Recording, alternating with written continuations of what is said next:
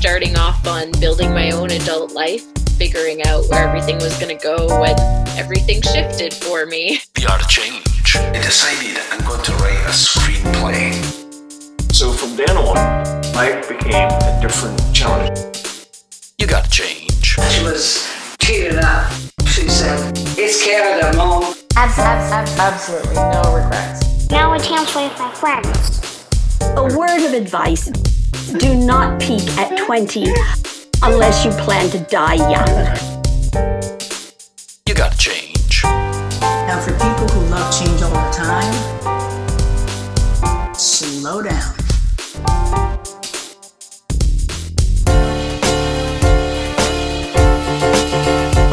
The art of change. What does change mean to you? Does the thought fill you with excitement or dread? Do you seek it out? How do you respond when it's forced upon you?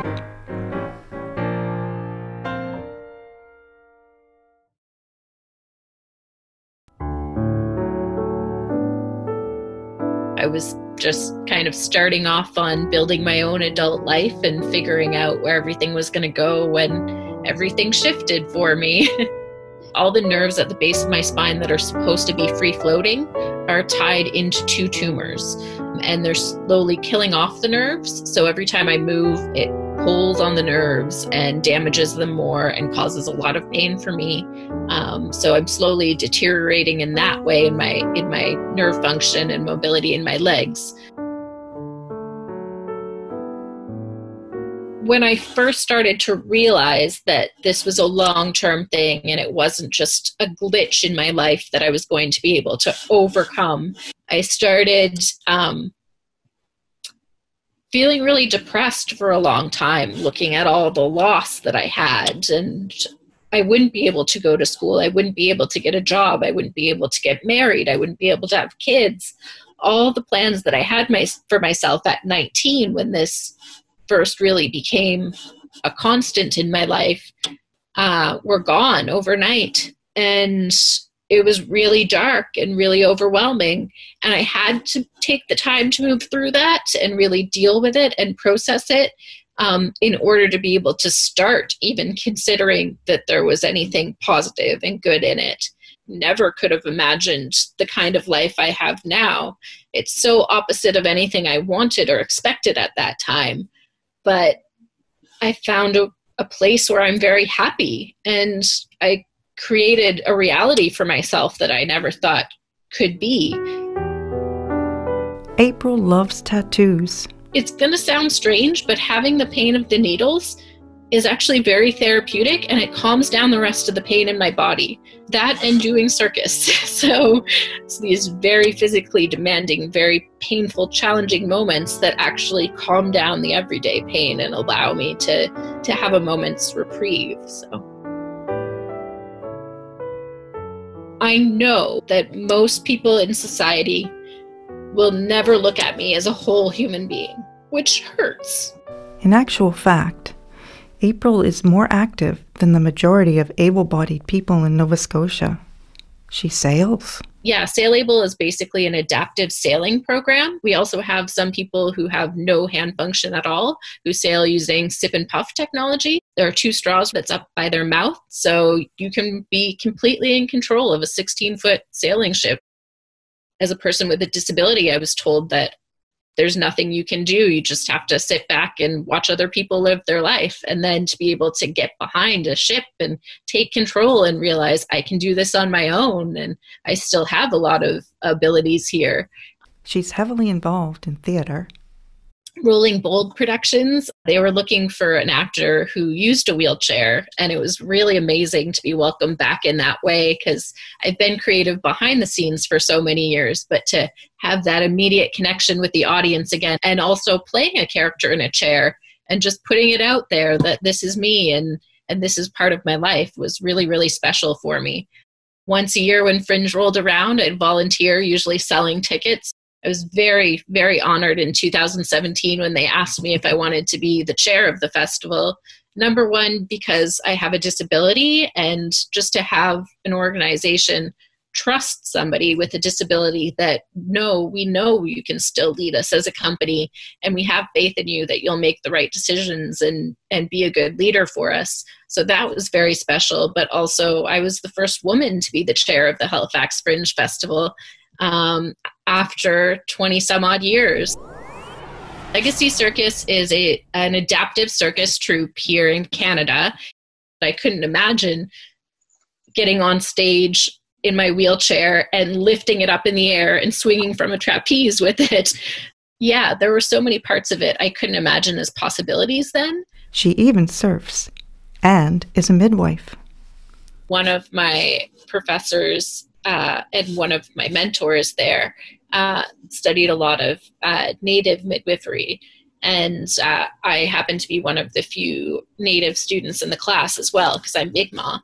And one of our first births that we needed somebody for as a student was a young woman who was Native and only wanted other Native women in the room with her. So I was chosen as the student to be there.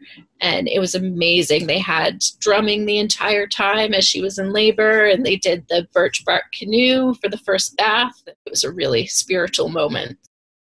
I always wanted to be a mother from the time I was very young. Started babysitting when I was 11 years old, and just always had lots of kids around me and knew I wanted to be a mom and have a big family. So I was 19 when I discovered that I couldn't have kids. And that was a really big loss at the time, to know that that part of my life and that expectation would never happen. And it took a long time to mourn that. And there's still a lot of days when I'm still mourning it. Your passion and your knowledge and the way you see the world. It's hard to know that I won't be able to pass that on in a traditional sense, but I feel I've found a lot of ways to pass that on to the community in general. April is a fierce advocate for people with disabilities. Back then when I left Yarmouth, I couldn't even think about some of the dreams that I have now, or imagine myself as the person I am now, or involved in the activities that I am now. Now with COVID, April and her partner have to face challenges most of us would never comprehend.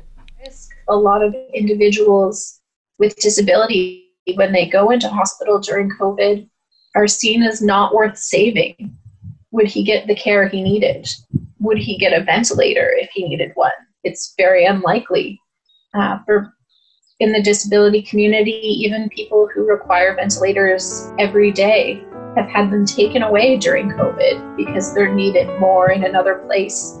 And the life of somebody with a disability is seen as less important than the life of somebody who's able-bodied. April says the disability community does not have the same rights. So there's a lot more challenges there of how do I survive when my life is not seen to have value.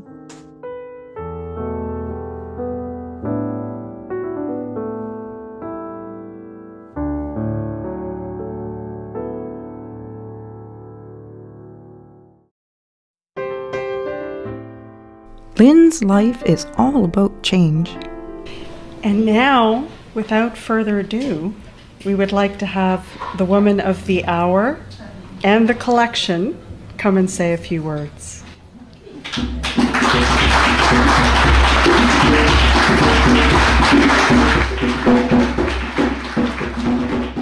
What Lynn has wanted to change are attitudes and injustices. I worked in various programs in the community related to things such as affordable housing. She was then hired by the federal government as an employment counselor. Itinerant employment counselor, because I spent half a day in the traditional employment office and the other half of the day in the community, in this case the largest Black community per population in Canada, to help them train and develop for the employment opportunities. Throughout her career, she fought for change. Thank you so much. Working on employment equity or as president of the local trade union, she fought for employees' rights. Lynn Jones is a long-time community activist and labor leader and just amazing individual in this city. So make some noise for Lynn Jones, everybody. I know that Nova Scotia has a bad reputation for how it's treating black workers and black people in general. Change should be her middle name. She was the first black person to join the exclusive ranks of the Canadian Labour Congress. She received the Queen's Medal for Outstanding Service and an honorary doctorate from Acadia University, plus many other accolades and awards throughout her stellar career. Lynn is also a musician and competed in the 1969 Summer Games. She comes by this drive honestly. Her grandfather served in the First World War as one of only 16 African-Canadian armed soldiers. There was the No. 2 Construction Battalion, but they were not allowed to carry guns. This is my grandfather, Jeremiah Jones. He lied about his age so he could get to fight. My grandfather was recommended because of his bravery. They sent him in on a suicide mission. Regiment could not get over the hill at Vimy Ridge, and because there was a German machine gun nest between them and getting to the top. So my grandfather was sent all alone into a German machine gun nest to spy for the Allied forces. He actually spoke German, and he was also trained in German military tactics. He single-handedly cleared out the whole nest all by himself. The rest surrendered, and he marched them back to his commanding officer and threw down the guns and said, "Are those guns any good to you?" He never received his Distinguished Combat Medal recommended by his commanding officer, but after unending efforts, he was awarded, posthumously, a Medal for Bravery. 100 years. This is calling 100 years since that original battle. And today, doing some of the interviews, one of the questions that is always asked is, do you think things have changed?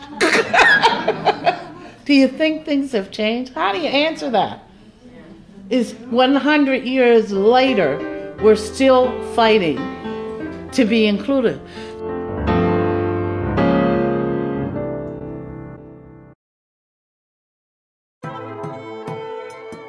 B did not seek change. It was thrust upon her. Everything is perfect and you think, oh, my life is amazing. And then, boom, the war starts and then you get everything out of control. So from having beautiful life to ending up to the camp with 6 children, it wasn't easy. And when you go there, you see the people who are sick, who are not in a good shape, who are miserable, and you think, what's the next step I'm going to take? B is haunted by an image. Her eldest daughter crying out as she watches her family leave a refugee camp in Kosovo for Canada. I was doing a haircut when my daughters came and said, Mom, our names came on a list to go to Canada. She was tearing up. She said, it's Canada, Mom, and still sometimes. It still hurts B to tell this story. She was engaged and her fiancé was in Switzerland. So that's why she was crying, because she knew, she didn't know what to do. She knew if she comes with us, she will have to leave her fiancé behind. And if she stays there, God knows when she will be able to see her family. It was heartbreaking. You know, she was, Mom, how can I live without you guys? I said, you're gonna be okay. If you love your fiancé, you better stay. In the evening, she said, it's okay if we sleep together tonight. So we both of us slept one sleeping bag in a tent, hugging each other for a whole night. She was crying, and I was crying all night till next morning. And then next morning we took a flight and I left her with both hands in a fence, hanging like this and crying.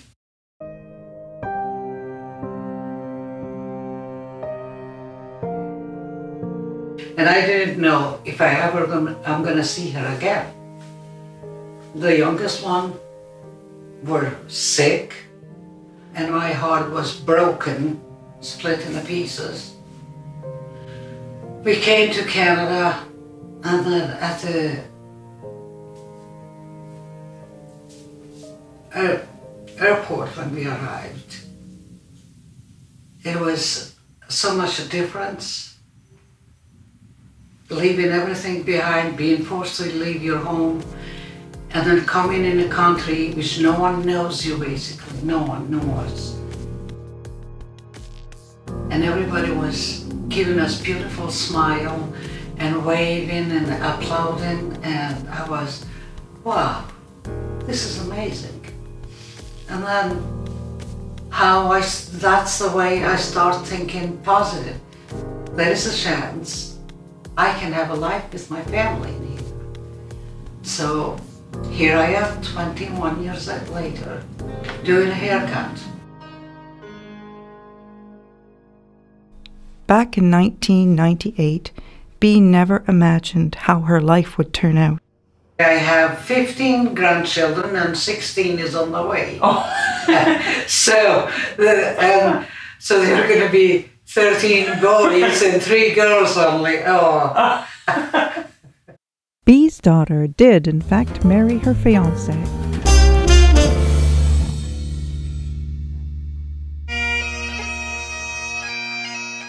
Unlike Bea, Ian willingly sought change. I've gone through quite a lot of change in my life. I wanted to be a writer, I wanted to be a journalist, and I didn't. I became a marine engineer, and I went through some other, significant career changes in my life, and sometimes I'm embarrassed when I think about them. But I think one of the things I learned was that your personal resistance to change really is a fear. It's an emotional, a psychological, element of being human, I think, but the other side of that coin is that opportunity comes along. I've heard enough. Miss Diggs, your point is taken. True, Miss LeBlanc is not guilty of a presumptive offence. But I cannot agree with you that her crime was, in and of itself, non-violent. Your Honour. I'd been working in the Middle East, consulting, and really enjoyed that work. But I came back and I was quite burnt out. And I decided to take some time to rethink what I wanted to do. I was encouraged by my wife Mary, and I decided I'm going to write a screenplay. It had been an ambition for decades, to be honest. Just that decision was a big change. And then at the same time, I had an opportunity of getting into some acting, and that, again, that was something from my youth and my younger days that I decided to re-explore again.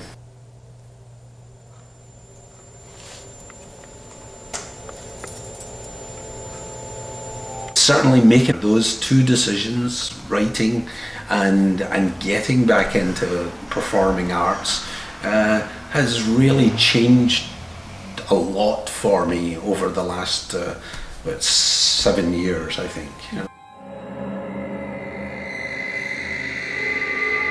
I came to Canada when I was 20, and it was quite a change. Even although I'm Caucasian, male, and so on, it was still a jump for me. I got a subscription to Maclean's, and I got a subscription to Sports Illustrated, and just reading those all the time kind of really helped assimilate me. At least I began to understand the environment I was living in.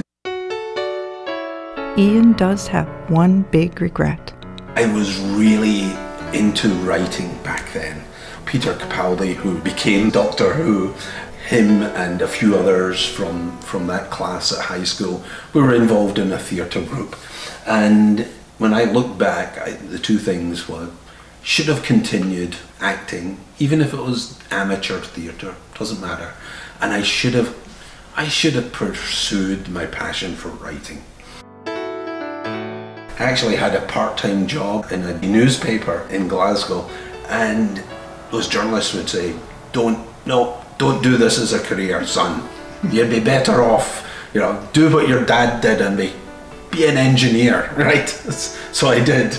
And it was a regret. I used to stay in my room when I was a teenager and write, My mother wondered what I was doing, was I up there doing drugs or something like that, because every now and again she'd come with a cup of tea going, "Are you all right, son?" And give me a cup of tea. and all I was doing, and I had an old typewriter and I would just batter away at. And God knows what I wrote, I have no idea.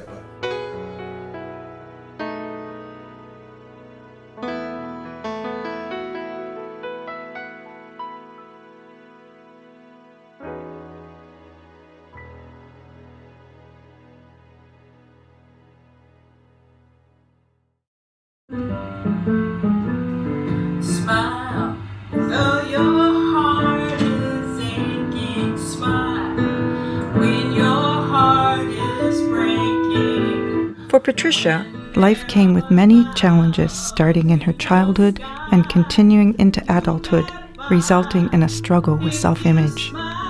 I've been through a lot of changes. I grew up in a family of 7. My father was very abusive. I don't believe in violence against violence at all. But at that point in my life as a 13-year-old girl, being scared of my father, my stepfather actually, and not wanting him to hurt my mother anymore, I stood up. I got really brave, and I said to my siblings, if Dad ever hits Mom again, then we're going to take charge. So from that point on, he was pissed, but he never put his hand on her again.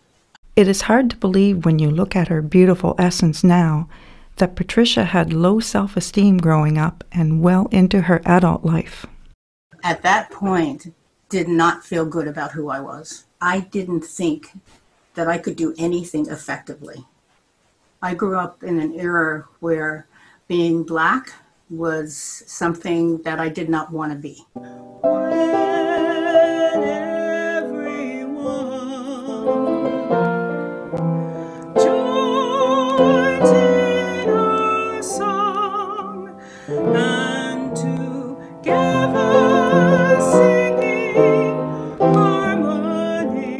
Patricia got pregnant at a young age and married, but it was not a good fit, so she ended up being a single parent.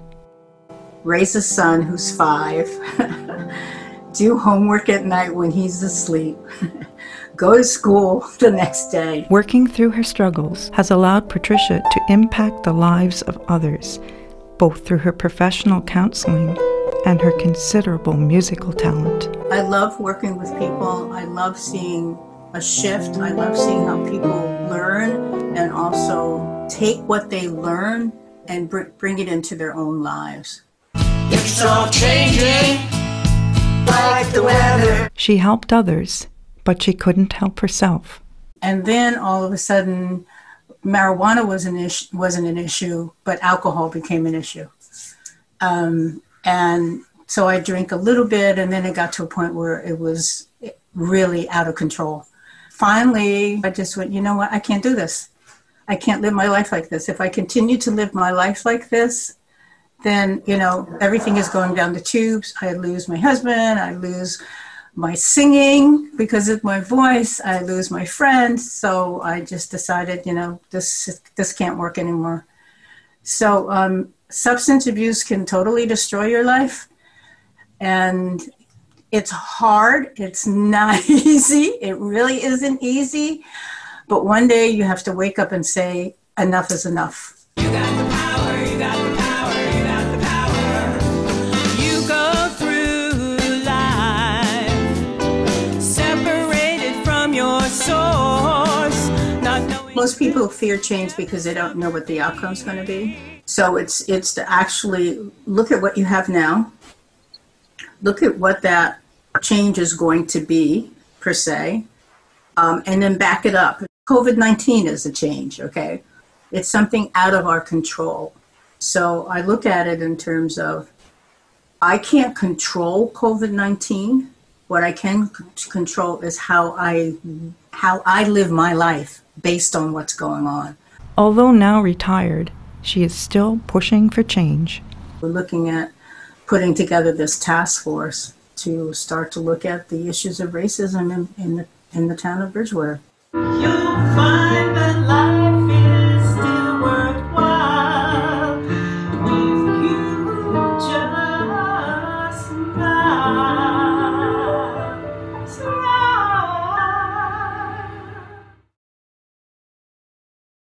COVID has thrust changes on many, even children. My name is Ryan Lennon, and I am 6 years old. Tell me what change means to you.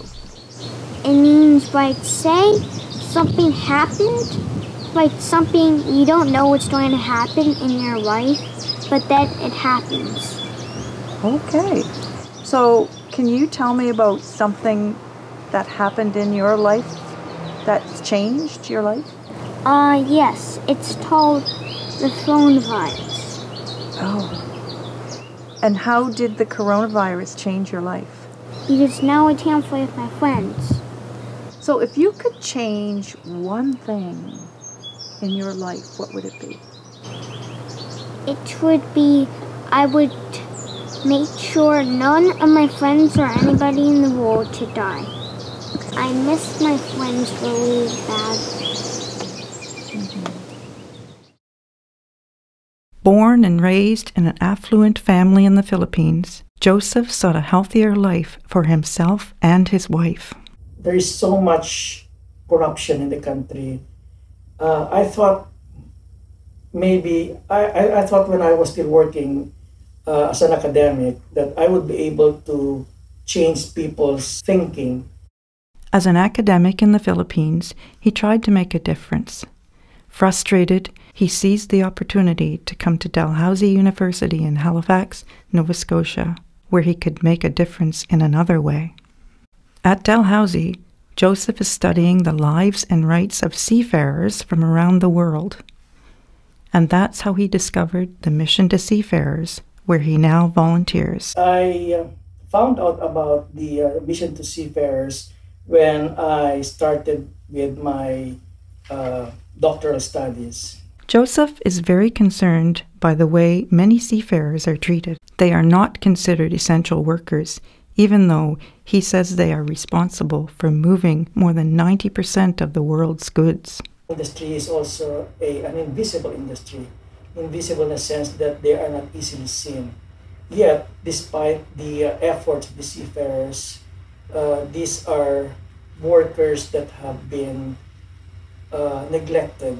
There are no sufficient implementation of existing regulations in order to protect the well-being of these essential workers. He calls container ships floating cages, painting a picture of weeks on end, not seeing anything but huge metal boxes. And because of COVID, some seafarers have been stuck at sea for more than a year. Joseph tells a personal story many immigrants are familiar with. Enthusiastic recruiters telling them what a great opportunity Canada offers. And we need you to keep the Canadian economy and society going. But despite the fact that both he and his wife are highly experienced, they can't find jobs.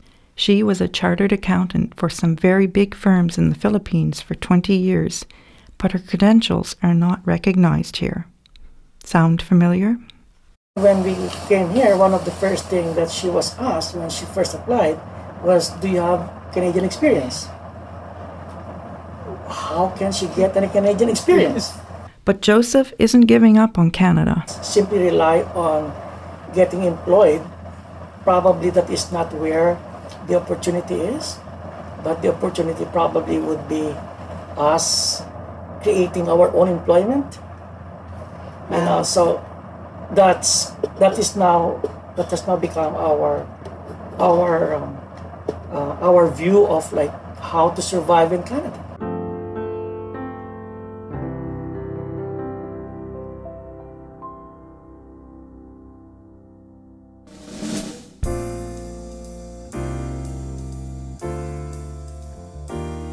Rosalie started life in Lunenburg and after living in many other places has returned, launching her latest book, Broken Symmetry, in 2019. Her love of storytelling might have come from her father. He was a great storyteller. And of course, what happens in a barbershop, people tell stories. And one of them I use in Broken Symmetry because I wanted to preserve the word, predge. There was this chap who was talking about the capelin. He was a Newfoundlander, and he said, at first they predge in, and then they predge out, and then they're gone, and who knows where they're gone to. This man came into my father's barbershop and plonked himself in the chair, and he said, if only I hadn't gone to that wedding. And he told my father about how they went to the wedding, and his wife at the reception was playing the piano, and she was having a good time. And he said, I said, let's get out of here. Back they went to the house where there was a pot of yellow paint on the back porch. They somehow stumbled over this yellow paint, and an already tense situation was further aggravated by the yellow paint. And he said, I said a lot. I guess I said too much. So when he got up in the morning, she was gone. If only I hadn't gone to that wedding. And so then he proceeded to ask my father all kinds of questions about housekeeping and cooking, because he knew my father was a widower and my father would know about these things, you see.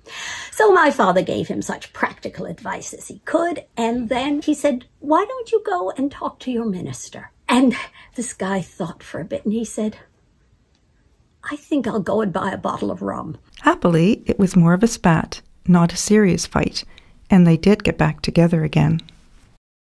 To say Rosalie's childhood was unusual is an understatement. 2 brothers married 2 sisters, and my parents lived on one side of the house and my aunt and uncle on the other. And then another aunt moved in.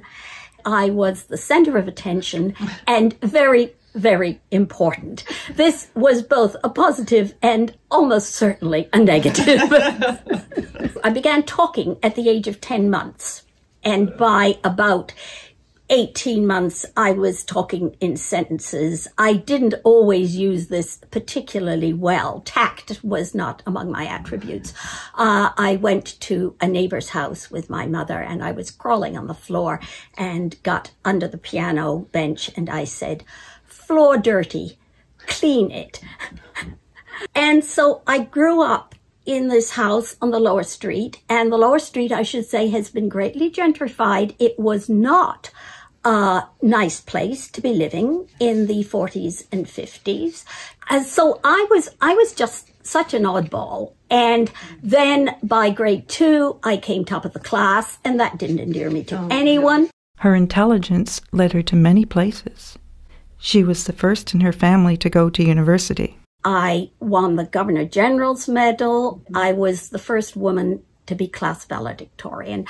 And I have never in my life again been so preeminent among my peers. It's been downhill ever since. And a word of advice, do not peak at 20 unless you plan to die young. After studying at Acadia University, sizable scholarships took her to Bryn Mawr in Pennsylvania, and then Cambridge University in England, where she met her English husband. At Bryn Mawr, for the first time, I discovered that there were people in the world who were quite as clever as I was, and some, shock horror, who were even considerably more clever. And this came as a rather nasty shock. I would recommend that most people discover this at an earlier age than I did. All 3 of my academic books were published while I was in England, and then I began to write fiction.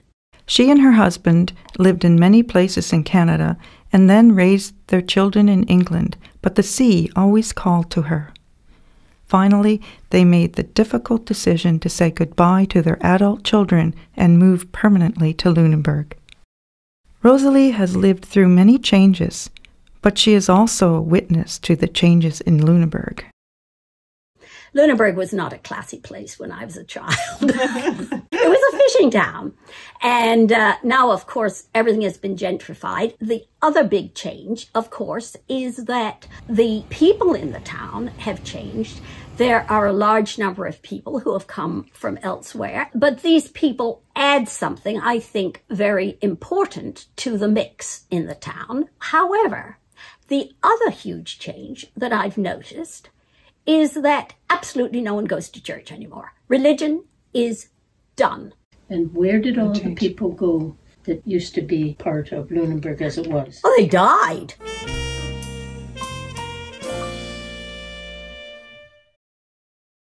One of the big changes in Jerry's life was meeting his future wife, Debbie, who persuaded him to try a different diet. I became vegetarian in February '89. Haven't had a piece of meat or anything like that since. And the thing I noticed first, I dropped down to 145 pounds in about a year. From doing nothing, that's the only change I made. The other change I noticed was stamina. I just had tons of energy. We got our stuffed mushroom calves. We've got a little sour tray with some pickled turnips and radishes. Fast forward to about 3, 4, 5 years ago, I was so close to becoming vegan, the last thing that was on my list that I was eating was cheese. I hadn't had milk in 20 years. I don't eat eggs. And cheese was the last bit of crack cocaine that I couldn't get rid of. And Debbie said, "Why are you still eating that stuff?" And I went, "I don't know, I just like cheese." But finally I said, "Yeah, this is dumb. Why am I doing this?" And I quit that too. I didn't notice any noticeable changes to my body or anything else after that. My weight stayed the same. But that is probably the single most important change I've made in my life. Getting rid of meat, getting rid of dairy. My mom was diagnosed with breast cancer many years ago. Even as far back as 1996, she was invited to participate in a study to track her consumption of dairy products after her diagnosis. So even way back then, I think a link was suspected, and that's just further motivation for me to stick to the plant-based diet. We get some beets over top. The beet goes on. I would say the biggest change was actually coming here. We fell in love with it pretty quickly, just on a trip, and we've heard that from many other people who have come here. You know, had no plans to move here, but you come here one time and it's like, oh, this is lovely. So absolutely no regrets. And we couldn't afford to move back to Ontario anyway. I think we'd be living in a cardboard box under a railway bridge if we did, but anyway. But a nice cardboard box. True. I was working 7 days a week for the last 6 years of my career. I was getting extremely stressed out to the point where Debbie said my voice had changed, I had lost weight, and I wasn't sleeping. So we decided to come to Nova Scotia for a vacation, and that was all. And we fell in love with the place. We went back to Ontario and said, "Why are we in Ontario?" We had a very difficult time telling our grown kids that we were moving. And when we did tell our daughter, her reaction was, "Good for you guys." She was really pleased for us, and you know, we're still as close as ever. A man at work said to me, "You know, it's funny, Debbie," he said, "when kids move out on their own, people say, good for them, you know, they're growing up and they're moving away and finding their way in the world." He said, "And when adults and parents, you know, move away, everybody's like, oh, moving away from the children, how could they?" He said, and they, you know, try to make you feel guilty. So he said, you know, good for you guys. It's great, you know, and if you don't try something, you'd always wonder. A long time ago, I was married and ended up being divorced, and I have 3 children, but I had 4 dependents. And so it was a big change. But I adapted, and some of my friends said, "I don't know how you do it." And I said, "Well, you don't think about it. You just do the things you need to do to survive and be happy, dealing with what you've got to deal with today." Food was a big influence in Barb's decision to leave Sackville, New Brunswick and buy a hobby farm outside of Tattagouche 5.5 years ago with her husband, Harold. The change was to live in the country. We had lived in small towns before that with, small backyard. The idea was to live more sustainably and have all the challenges of growing food and maintaining a big rural property. So the big change was a hobby farm. Aren't they beautiful?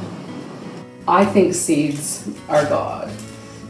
And I think that if this little thing with like a minimum of effort becomes this, which smells and tastes delicious, then it's an amazing act of creation.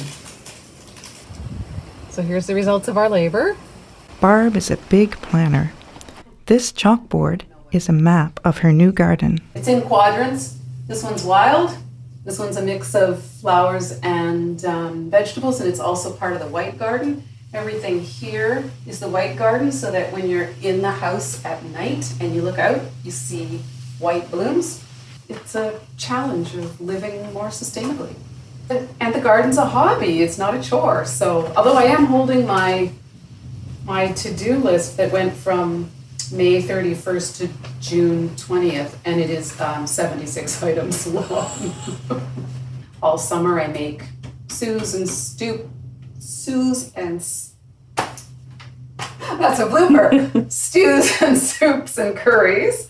Put them in the freezer. I also dry things. And in the winter, we're quite lazy because every couple of days we go downstairs to the freezer, bring up a few days worth of food, and it's already cooked. She thrives on her garden care and loves her connection to nature, although sometimes nature gets the better of her. We have an orchard planted. It's not producing much fruit. Right now, the birds are getting all their cherries and the groundhogs are getting all their strawberries. I have to get that kind of pest management under control or grow enough for everybody. I don't know which. So really low on fruit, really high on vegetables. We still buy rice and we don't make our own wine. Even in childhood, we start to experience changes. Some small, some profound. This may determine how we respond in later years. Take Jack, for example. He reflects on changes in his young life. Well, when Ryan was born, that was a change. My life became more annoying and more happy at the same time. I have somebody to talk to and play with in quarantine right now. Meeting my best friends, Rowan and Cole, changed my life. Before, I had 2 other friends at the exact same spot. Anyways, they were older than me and they got out of that preschool before me, so I had to make new friends. And Rowan and Cole just happened to be friends at the time and saw me sitting by myself and they came over to play. If you could change one thing in your life right now, what would it be? It would probably be coronavirus. I don't like it. How do you cope when overnight you experience sudden and unexpected physical change? For Khalid, it was by asking the question, do I choose desperation or faith and humility? I've always lived an active life, dancing and running and sports and all these types of things, and even up until the age of in my 60s.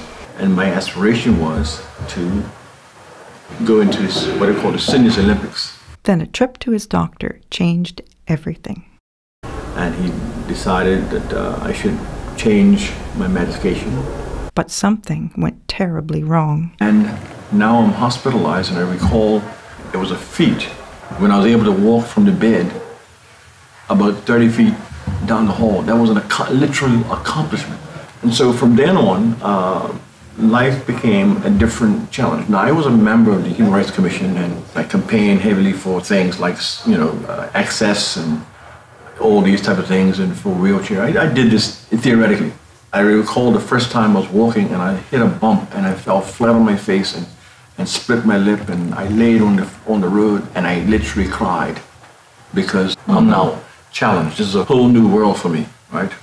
And I then was able to put myself into the shoes of people who at one time I was trying to advocate for. And I start to see the importance of things like that. So change to me has been real because I now know what it is to become challenged, and I know also what it means to look beyond challenges and continue. But whatever I've lacked in physical ability has come together in an amazing way in other forms. So I don't think that what I'm able to accomplish has been actually limited at all. If anything at all, it seems as it's been a springboard.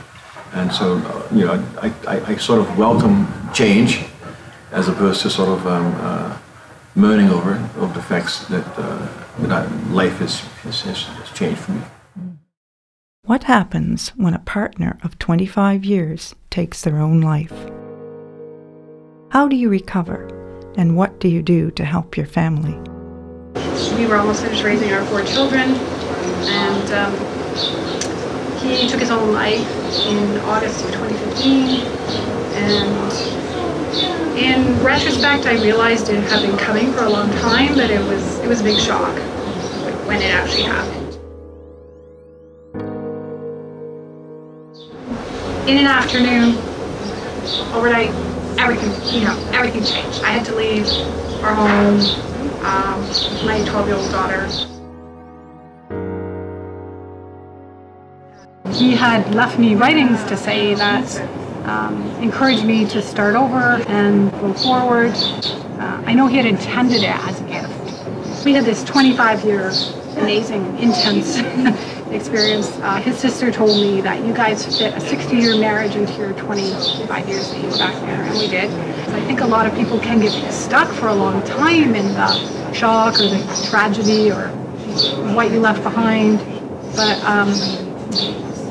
I guess because I had so much encouragement from him, and the better that I would do, the more that would help our children to recover from this, what could be quite a devastating and shocking event. Of her 4 children and 2 stepchildren, only 1 daughter was left at home. So she moved with her daughter to Lunenburg. I would say that was helpful in that I had someone other than myself to think about as well. That was a huge gift to me. So I've been living in Lunenburg for 4 years this September, and I'm currently the director of a new senior center called Flourish, which is still in its startup fledgling stage to be based in Bridgewater. And now with COVID and the internet expansion, you know, I'm thinking more like larger how, you know, how we can serve more seniors in the area and how we can build that community. I also returned to painting, which was my major at art college. And so it's a huge experience to get to have this stuff come out and like come to life and, you know, actually be something that people are interested and respond to and like looking at. After thinking about this work for literally 25 years and in some part of the back of my mind. So if you were to see your 18-year-old self and you see now. Wow.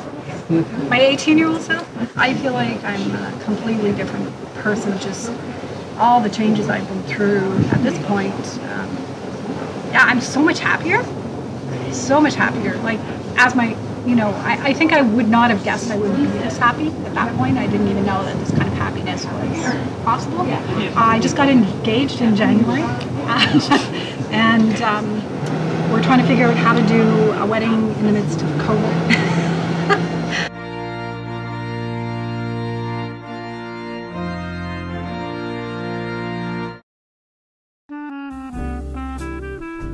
One of the most laid-back people dealing with change we met in this search for the art of change was Darcel. For me, changes are sort of a natural occurrence now. I've changed residence when I was in my late 40s. I lived in one city for my whole entire life until I met my husband, and then we lived in Halifax for a little bit.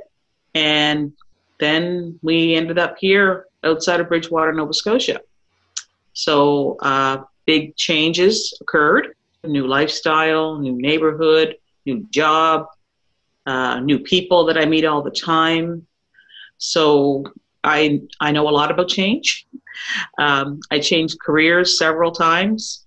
I've been a career counselor, teacher, instructor. Darcel feels that having overcome many unwanted changes in her life has made her more accepting of change when it is thrust upon her. Our world's changing, just our norms, our expectations, the way we do things, like just even going to get groceries.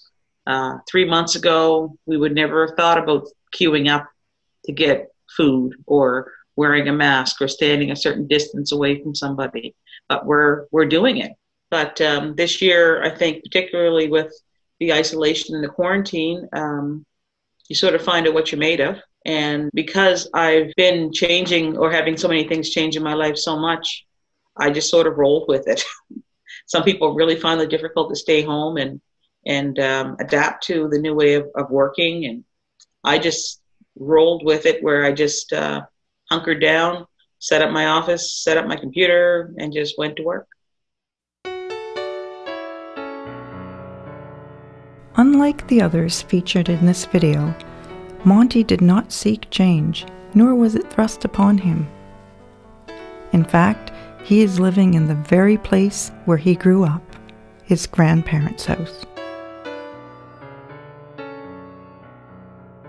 As a little boy, he so resisted change that when his parents moved, he ran away. I used to run away and come out here, and then they had to come get me. But we need the Montys of this world, as you will see. Monty ended up living with his grandparents in the house he now owns. Well, I don't know what age I would have been when I started milking cows, but it wasn't very old, probably 7 or 8 years old. And then I'd drive them to the pasture in the morning, then I'd go to school. He worked at the fish plant, first as a summer job. And then I got a year-round job. I worked there for 12 years, I think, National Sea. The big change to many on the south shore of Nova Scotia was when Michelin moved into Bridgewater. Here again, Monty proved to be a hard worker, willing to take shift work. People like to go to work at 8 o'clock in the morning, come home at 5. But you don't do that at Michelin very much, because it's 24 hours a day. But things is going to change with all this sickness and stuff that's going on. We're very fortunate to be living in Kingsburg, quite frankly. We have a lot of open space here, and we can keep safe. And now, because of COVID, many people are rediscovering the old ways, the ways people like Monty have kept alive: self-sufficiency, gardening, and honoring nature. They were very self-sufficient here. They planted all their own vegetables, and we had beef cattle, and we had pigs, and the kids today wouldn't know how to do that. Yeah. They would not know how to survive if they couldn't buy a can or something. Mm-hmm. It's unfortunate, really. But some of these skills are coming back. You know, people are learning. Like, they're worried about putting food up. All these people growing gardens who didn't know how to, and it's like a new thing for them. So it's kind of interesting, these old skills. It could be a life cycle change as time goes on. Yeah. To those who have taught us to face change with courage, thank you. To those like Monty who have preserved the old ways, thank you also. You, too, are an important part of Nova Scotia's beautiful fabric. Change has been forced upon the entire world. COVID has forced young people to learn the old ways of gardening, preserving, and being more self-sufficient. I think to fear change is to be stagnant. I think if you fear change, any kind of change, whether it's technological change, change in your relationship, a change in your health, it's something that doesn't necessarily has to be overcome, it has to be met. When people get fixed